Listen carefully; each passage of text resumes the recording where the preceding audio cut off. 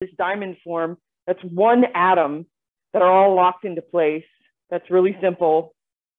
A more complex structure would be like a protein. Proteins have a lot more lots more ways of rearranging things. It also goes up with amount. So we've been doing things in terms of joules per Kelvin per mole, but you don't have to do it per mole. And the more stuff you have, the more entropy there is. Heavier atoms have more entropy than light atoms because they have a lot more electrons that can move around.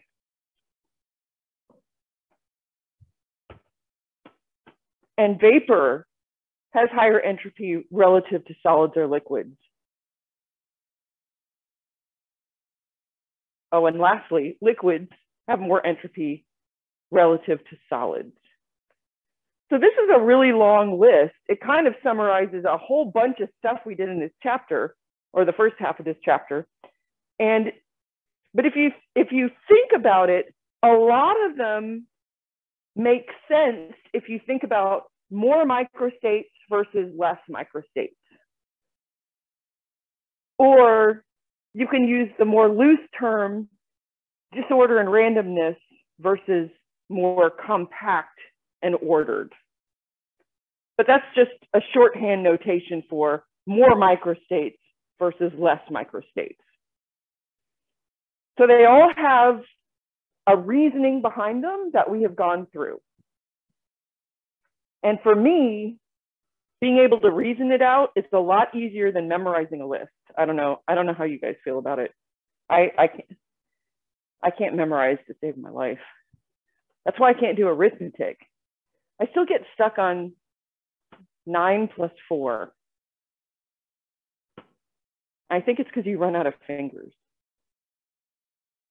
I can't do the 9. Plus 9 is so hard.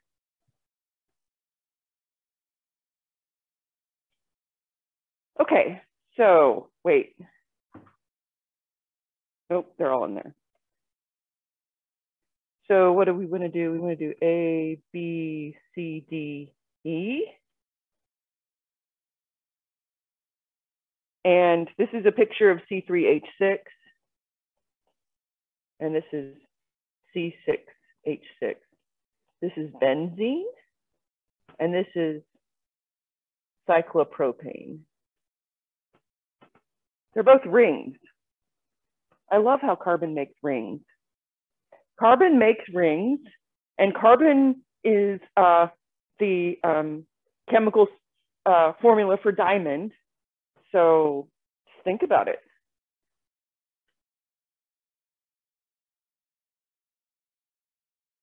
That was a joke. You don't have to laugh. That was also a joke because nobody laughed. Okay.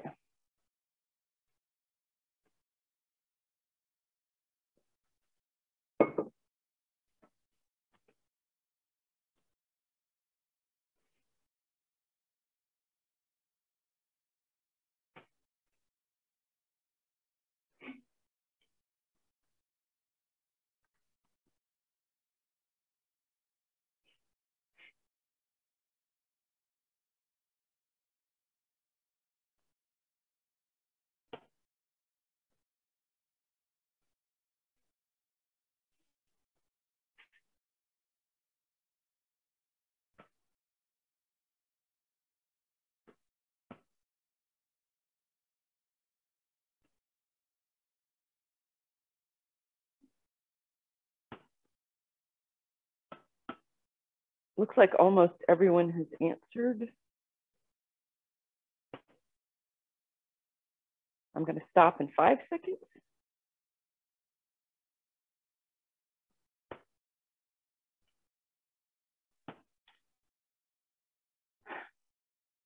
By the way, I didn't teach last year because I took what's called a sabbatical, which as a professor, you're allowed to take either a full year at half pay or 1 semester at full pay to do an outside project. But you have to say what your project is in advance and get it approved.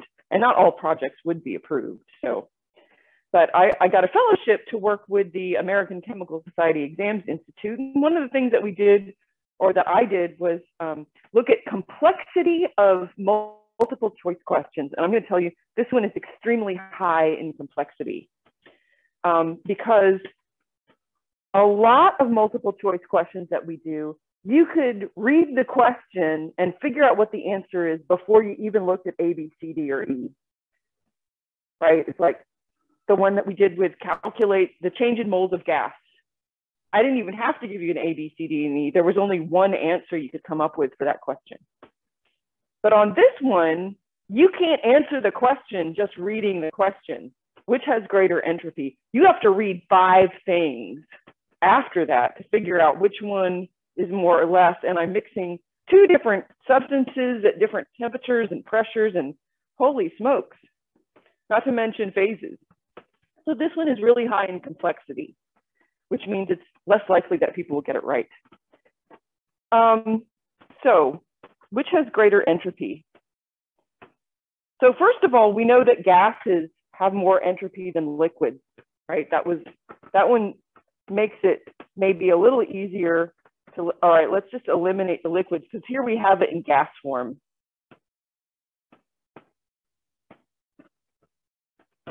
And then the other thing was complex versus simple. And benzene with 6 carbons is going to have a higher complexity than cyclopropane with 3 carbons. So we can eliminate this one. So now it's just a fight between our two gases at 25 Celsius and 1 atmosphere and versus a half atmosphere. So which is it between B and E? High pressure would be lower volume, so it would be compressed, and low pressure would have more room to move around in.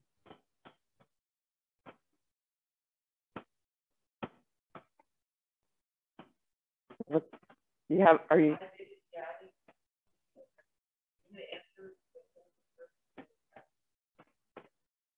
Yeah, I want to do the question first. You chose B, okay? E. Yeah, B and E sound just, yeah, B, C, D, and E all rhyme, so it's really hard to tell which one you're saying. Right, so letter E, with its low pressure, which means a large volume, has more room for the gas to move around in. So that's the right answer. I do kind of want, oh, I got a bigger bite on letter B. And nobody picked A or D. So that's good that those went right out.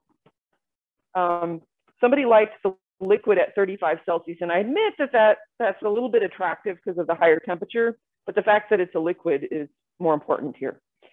And that is kind of a judgment call. So I'd probably be a little careful with that on the exam, not to give you something that attractive and not for sure a way to eliminate it.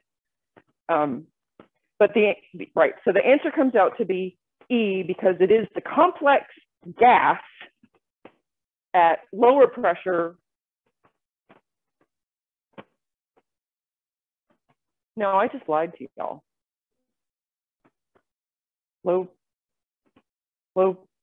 Yeah, no, I didn't. Low pressure is a large volume.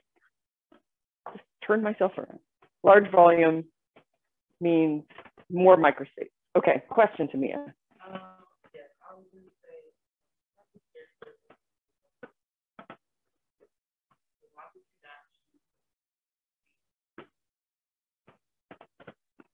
Why would you not choose?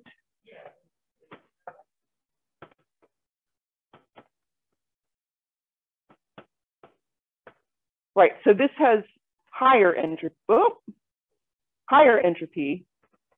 and this one is lower, because this one is more complex, because it has more complex has greater entropy. Yeah. Okay, something is in the chat. Do I want to check it? Oh, I open it. Okay. All right. So that's the end of entropy, which means now we move on to free energy, the last half of this chapter.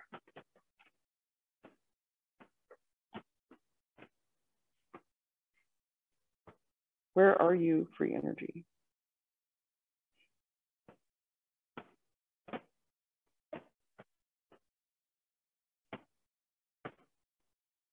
course.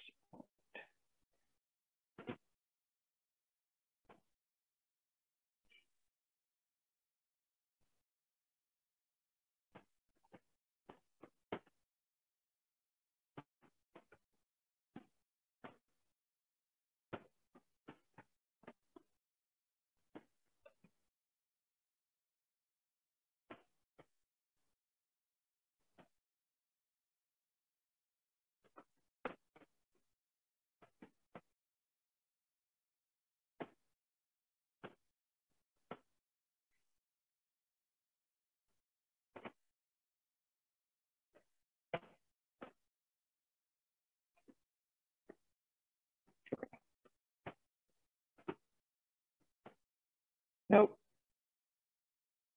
Where did it go?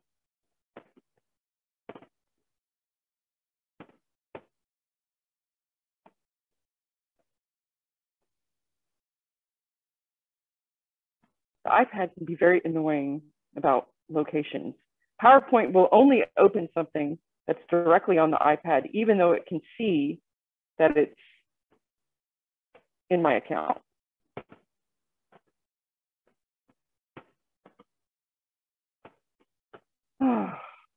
Sorry. On my iPad,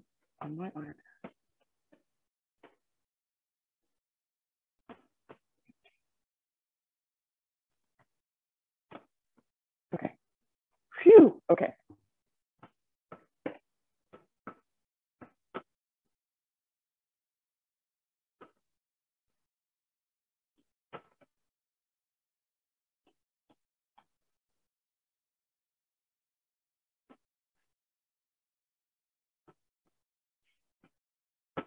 Why are you being like that? Sorry.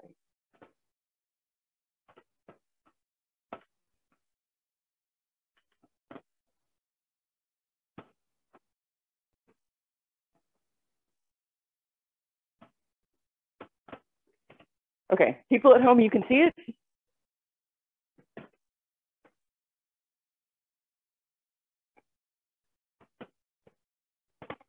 Hello? Yes, we can see it. Okay, thank you. All right, let me move this over a little bit. All right, free energy. So there's your the appropriate sections at the top. And so this all comes down to people being lazy. I fall into this category, admit it. It is tedious to calculate delta S of the universe in order to determine spontaneity, because you've got to do delta S product minus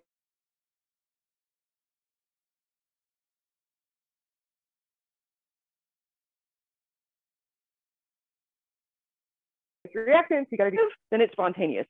And this has annoyed people since the 1800s. So they invented a new quantity called Gibbs free energy, G. Pretty sure that's what it's called in our books. They actually recently changed the name of this to just Gibbs energy. Don't worry about it. You can call it free if you want. I can go either way, as long as that word Gibbs is in there. So delta S of the universe is delta S minus delta H over T, or plus negative delta H over T. Either way, you want to think about it. And what we're going to do is multiply this equation through by negative T. And what you get is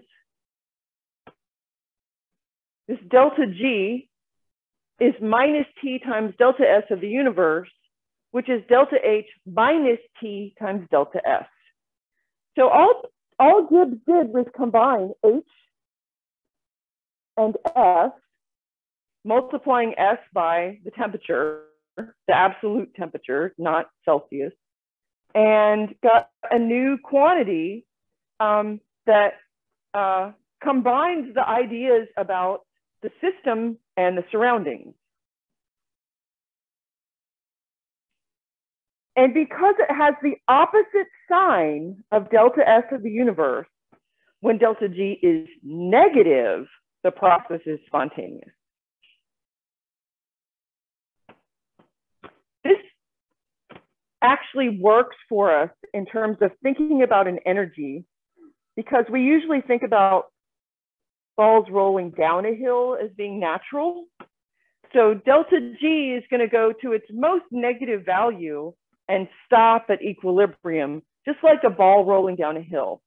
And the concept of delta S of the universe is going up to a maximum as being the natural direction. It's kind of weird. We don't think about things, oh, it's going to rise to the top, and that's where equilibrium is. We usually like to think about things rolling to the bottom. So delta G is negative and the process is spontaneous. And if you're going to remember anything from this part of the book, this equation in yellow, delta G is delta H minus temperature times delta S, is the thing you should save with you. You can save this now, and it will help you in organic. It will help you if you stay in chemistry, quant, and physical chemistry. It definitely helps in biology and biochemistry. And it's just the combination of exothermic versus changes in entropy. You can just focus on the system, and you don't have to worry about the universe as much.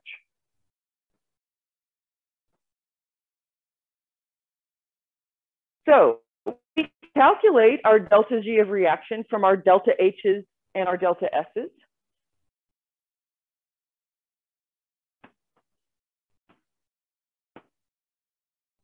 So for this reaction, which is called the hydrogen shift reaction, it's used in industrial processes where carbon monoxide can be a byproduct. And if you combine it with steam, you can make carbon dioxide and H2 gas, and H2 gas is a fuel. So you're taking a nasty byproduct from some industrial reactions, which is carbon monoxide, which you may know is poisonous, and convert it into something that isn't poisonous, the carbon dioxide, and something which is a fuel, so very helpful. And all you're doing is combining it with water, which is readily available. So this hydrogen shift reaction is really important industrially. So delta HF from, you can look up in these appendix Gs, but I have them written down here on the slide. And here's our molar absolute entropies of those substances. You can see they're all positive. What time is it? We have 3 minutes of class. Ugh. Okay, so if I provided this to you on a test, the next step would be, what is delta H for the reaction? Delta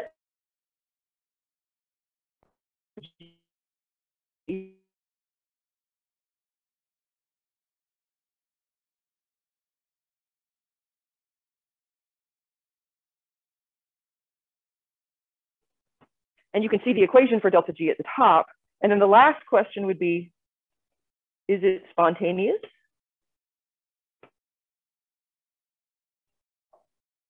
Explain.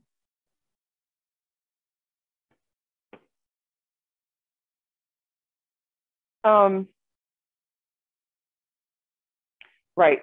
And so for these first two, we're going to do product minus reactant. So for the delta H of reaction, that's CO2 plus H2.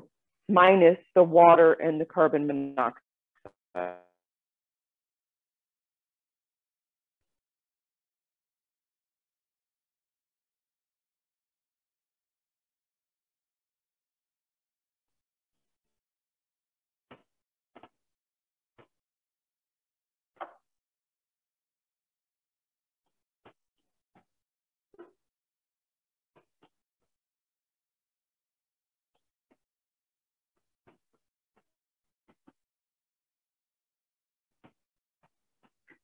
Negative 41 kilojoules per mole.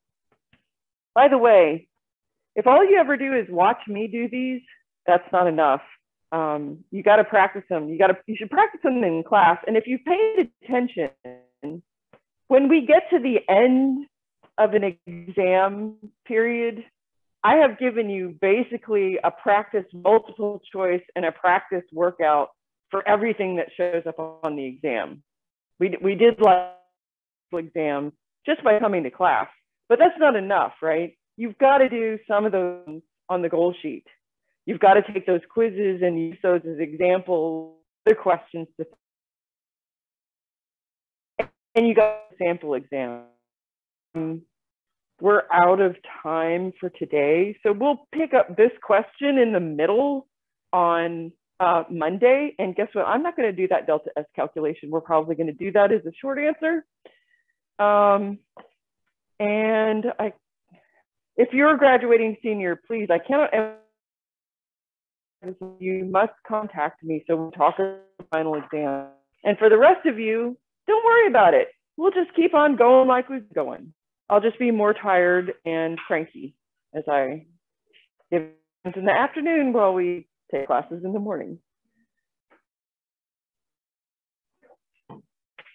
If you haven't picked up your exam for me, I do have them with me.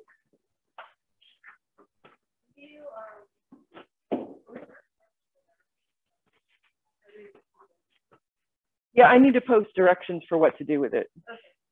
Yeah, I think what I'm going to do is I'm going to have a thing where you do one workout and 3 multiple choice questions. Okay.